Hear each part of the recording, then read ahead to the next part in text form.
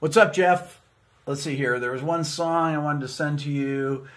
I Gotta Have You. It was recorded in Audio Dallas in Rockwell, Texas, 1992. Got most of the airplay of my recordings because the track was included on a compilation CD featuring local bands.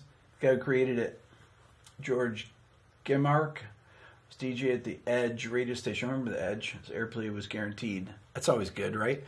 In the early 90s, I heard it crank. The house party, couldn't believe how powerful it was. You'll notice the double track vocals. Guitar player was Eric Presswood. Let's see, and then there's Brian Hurley. Trench and effects. Think you'll enjoy the flanger effects of the climax of solo.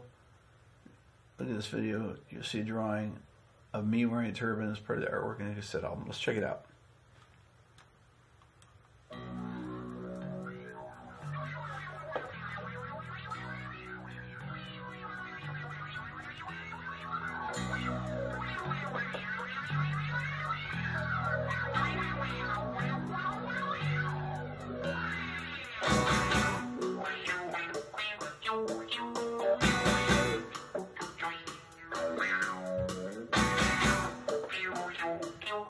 I love the panning effect. It's cool.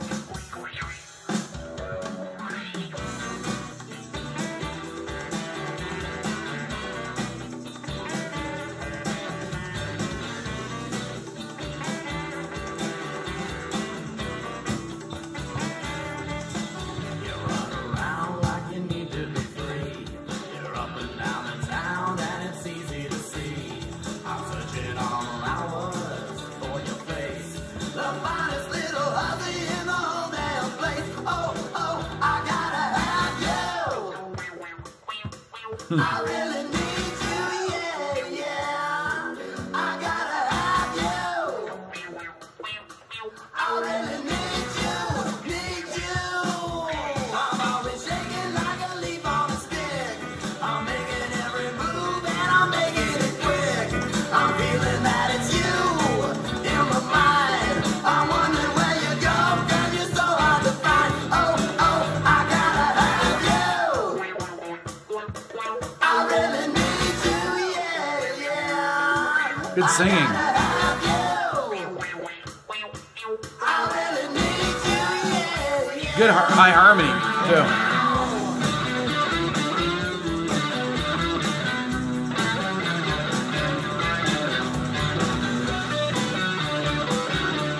Fuzz on the guitar, it sounds like.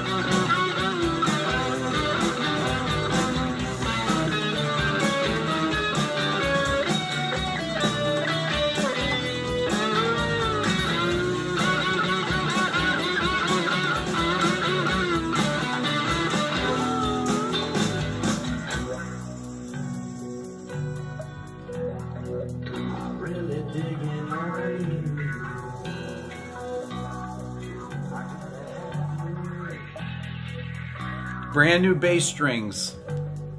I gotta have you. I really need you, yeah. I gotta have you. Sounds like you guys actually played the song down. Cool. Wow. Good drum fill.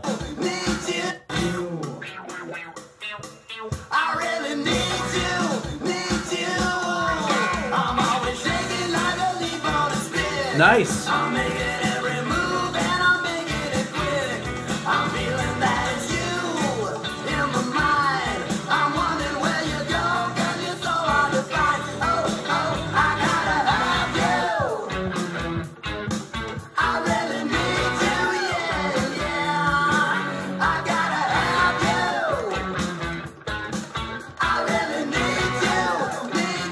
Oh, I gotta have you. Great fill again.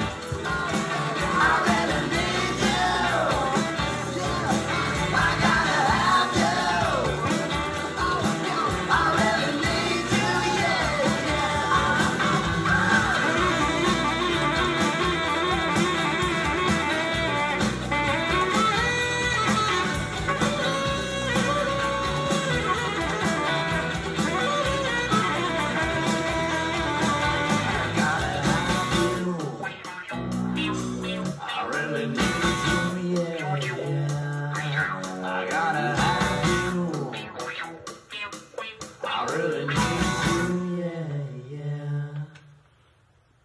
Cool.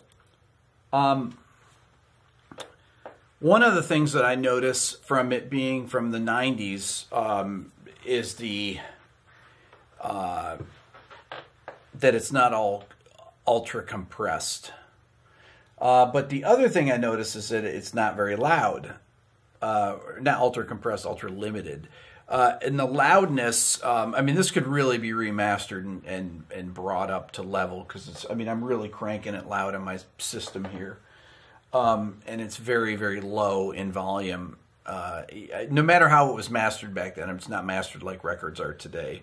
And it needs, to me, it needs some real low end it needs some compression and it needs some bottom end added to it. I mean, I would do that now. If I had a record from back then, I would I'd remaster it and put it out, you know, something like that. On my own, because you can easily do that yourself, and I would mess around with it. But cool tune. Cool tune.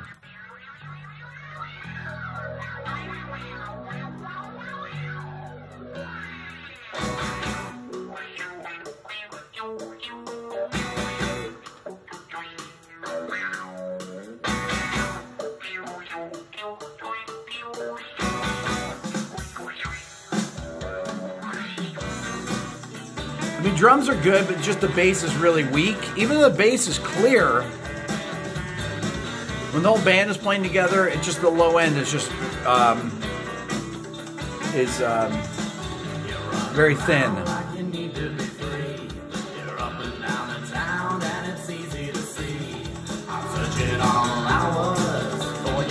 I like the tambourine or shaker.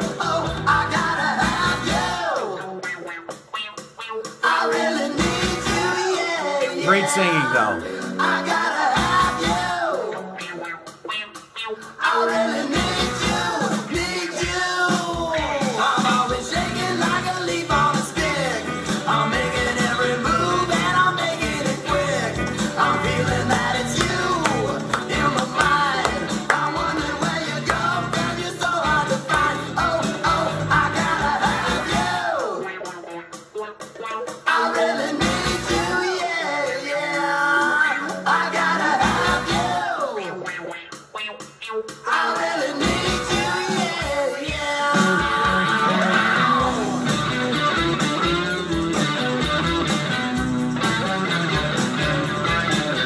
I mean, the solo's way too loud in the mix, but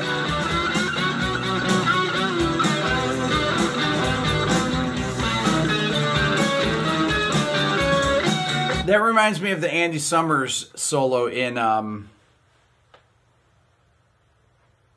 Tears. What is the song? Driven to Tears. That's the type of intervals.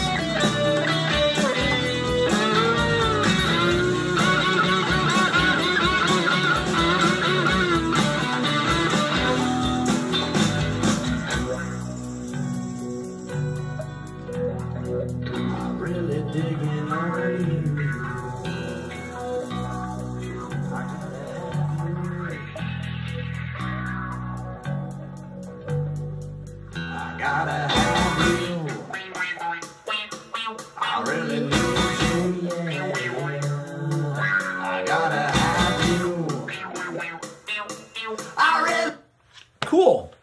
Good, really good tune. Executed well. You know, the kind of the mix things. It's actually mixed well for the time period. But like I said, it doesn't really have the low end of a modern recording, and that could definitely be addressed by a remastering of it.